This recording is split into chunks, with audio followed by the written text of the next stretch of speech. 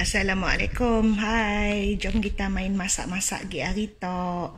Hari tok kami nak ngembak kita orang semua.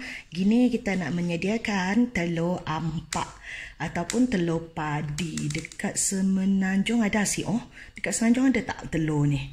Okey. Bahan-bahannya semestinya telur ampak. Okey, seperti yang kita orang anggap preserved ducks eggs. Okey, dia maksudnya daripada telur apa namanya? Telur itik.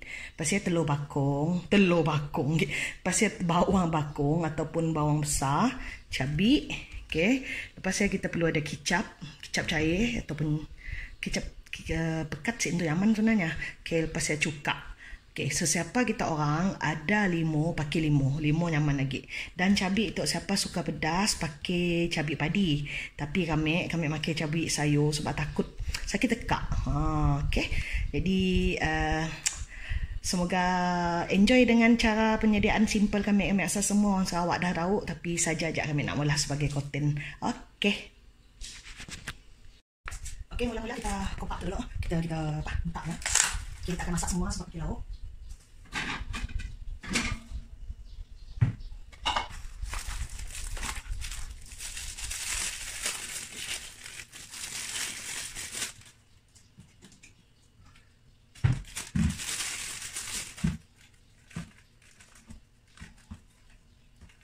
Jadi kita buang yang punya air dulu. Kita masuk masih sudah macam tas lagi dulu. Okey, buang dulu.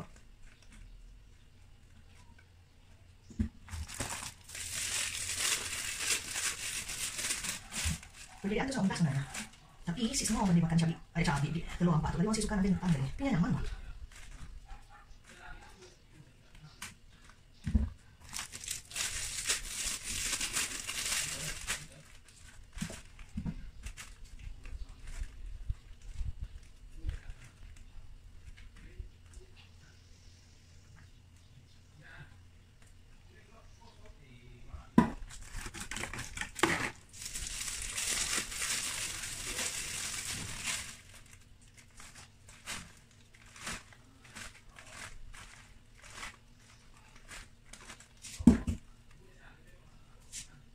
Okey, bila dah dibersihkan, kita buang sisa tanah ya. Sebab kita nak buka yang punya kulit dari dalam salu.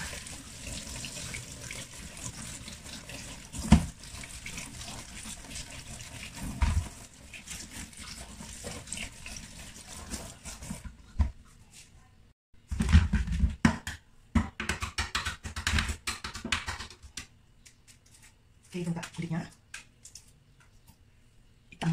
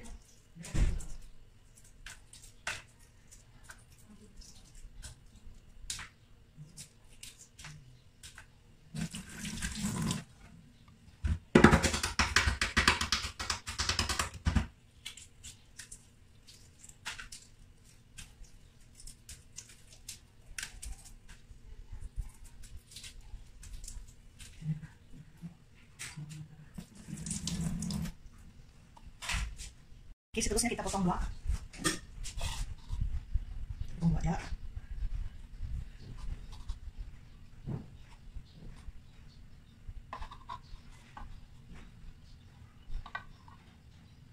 Okey, untuk keadaannya. Seterusnya kita letak cuka. Kita cuka. Masih kita letak kacang. Okey, kita awalkan supaya serasi sikit lah. Okey. Pada masa yang sama kita akan potong bawang bakung. Okey, bawang bakung dengan cili kita akan potong.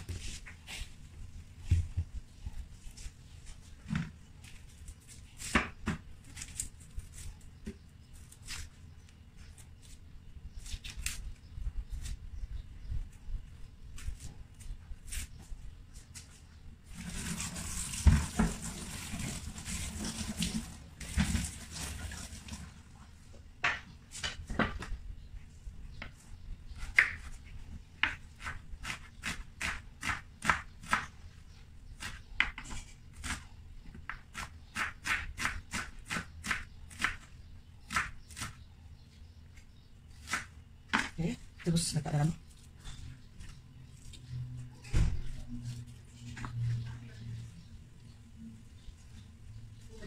Lepas tu kita akan letak cabai. Okay, cabai sayur dah supaya saya letak.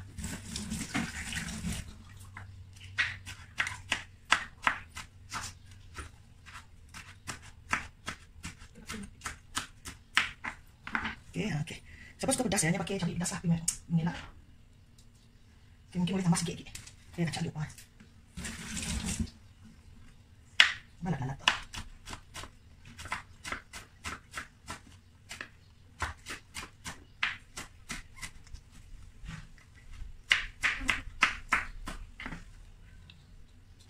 Okay, jadi.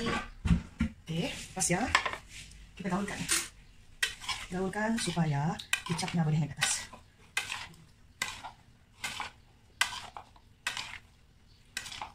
Boleh pakai kicap lagi. Okay, letak kicap lagi.